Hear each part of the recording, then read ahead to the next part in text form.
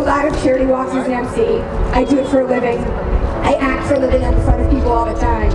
But I'm often in front of people playing someone else or talking about somebody else's charity.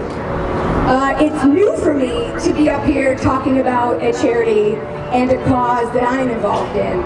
And I was nervous, I was scared. I actually didn't want to come, if I have to be totally honest. I was like, I don't want to do it. I don't want to be here.